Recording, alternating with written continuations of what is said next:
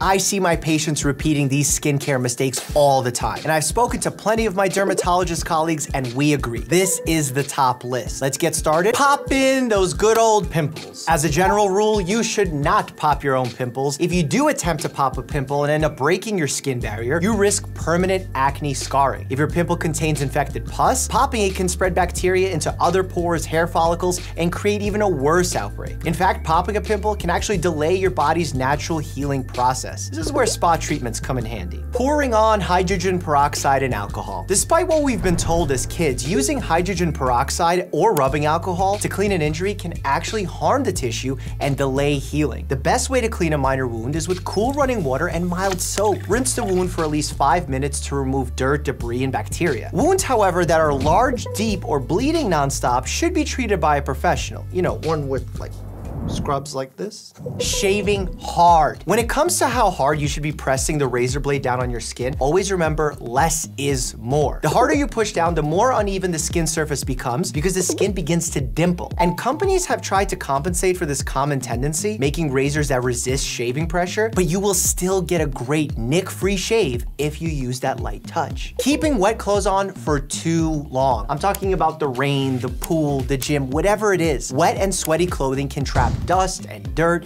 that clogs pores and often leads to breakouts. Cotton is great at absorbing water, therefore deflecting body oil. But all this high-tech performance gear that we're wearing actually deflects water. That's why it's moisture wicking. However, it also absorbs body oils. And then the bacteria feed on those body oils and release a really gross scent. On top of it, you put yourself at higher risk for jock itch and other fungal infections, which is no fun for your skin. Falling for social media fads. TikTok and social media in general is loaded with skincare knowledge like this, and this, and this. Good with this kitty litter on my face. But it's important to remember that miracle cures don't exist, and some of the hacks we see online are complete BS. Also, do not assume what works for a friend or celeb will work for you. Everyone has unique skincare needs, issues, and goals, and it's probably important to add that there's a lot of surgery and photoshopping at play online. Taking long, hot showers. Hot showers are no bueno for your skin. They might be good for your soul, but ideally you should try and keep your showers on the shorter side. And if you enjoy hot water, you should keep it even shorter, as that hot water can strip the body of oils and dry out your skin. For my patients with eczema-prone skin, hot water actually draws moisture away from the skin, and while it may feel good initially, frequent exposure can actually exacerbate that eczema. Keeping small cuts and wounds covered. So many of my patients believe the best way to let a minor wound heal is by letting it dry out. Actually, keeping it covered and allowing it to stay moist has been shown to heal better with a healthier layer of new skin, aka less visible scar. Forgetting the skin is its own organ. The skin needs to be looked after just like all the other organs in our bodies. Consider getting regular skin exams, especially if you have a family history,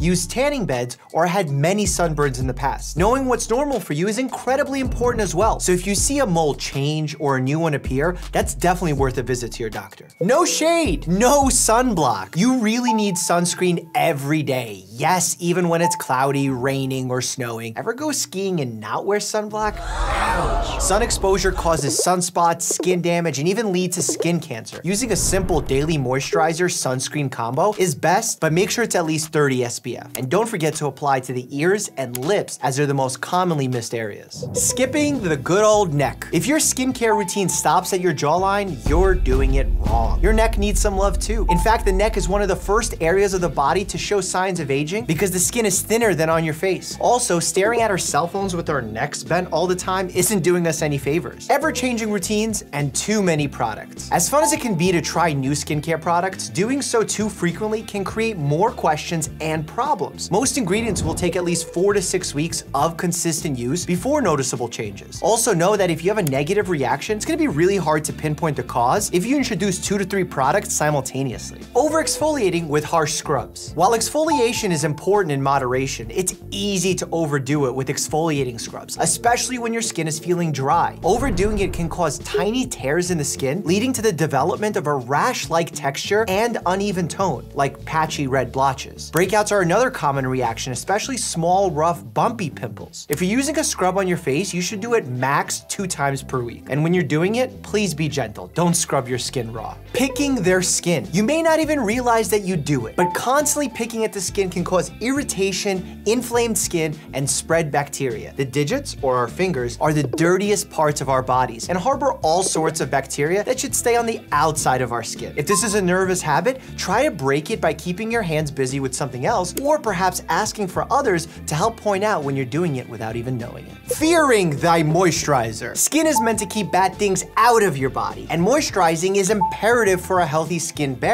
which is why you shouldn't skip out on using moisturizers daily. Many of my patients with oily or acne-prone skin think they should use this product less, but the reality is they should just find the right product for them. I challenged Hiram to see if he knew skin. Click here to check that out, and as always, stay happy and healthy.